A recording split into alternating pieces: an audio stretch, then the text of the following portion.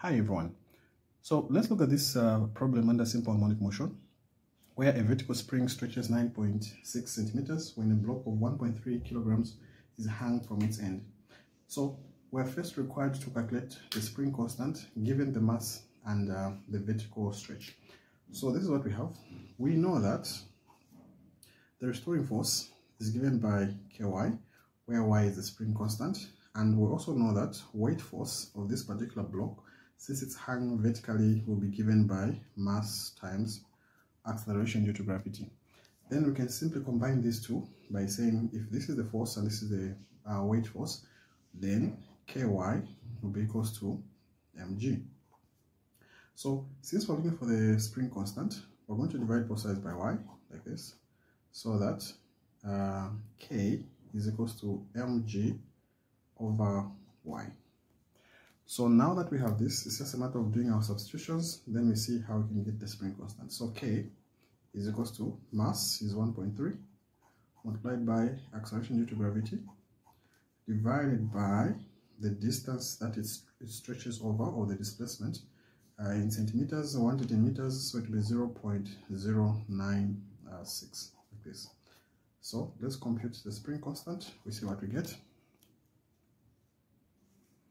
and we obtain 132.8. So 132.8 newtons per meter, because remember we have mg over y, so that is newton per meter. So we have the spring constant. Question B requires us to calculate the period, but before that we've been told that the block is then displaced by an additional 5 centimeters downwards and released. So we'll look at that in a bit. So part B is requiring us to find the period. We know that period is given by 2 pi over angular frequency omega, and then omega, the formula for omega is simply the square root of k over m.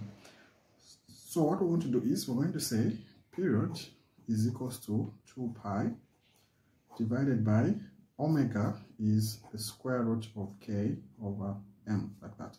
So meaning that period is equals to 2 pi the square root of m over k. Then we can do our substitutions here to say period will be given by 2 pi the square root of, the mass will be given as 1.3, and the spring constant we have 132.8. So with this, let's compute the period. We see what we get, and we obtain a period of 0.62 seconds. So now that we have period, we can easily calculate the frequency, which is question C. So frequency is given by 1 over the period. So frequency in this case will be given by 1 over, we have the period here, which is 0.62. So let's compute our frequency, and we obtain a frequency of 1.61 Hz. Okay, so we've calculated the period, the frequency. Now we need to calculate the amplitude as well as the maximum speed.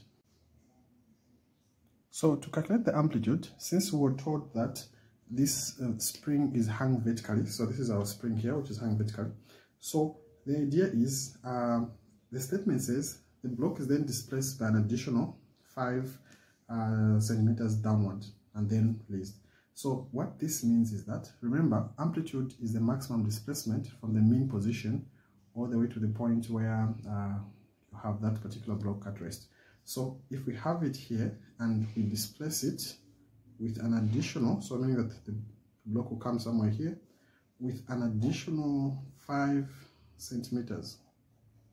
Since we have included this 5 centimeters from the mean position or resting position, then this 5 centimeters becomes our amplitude.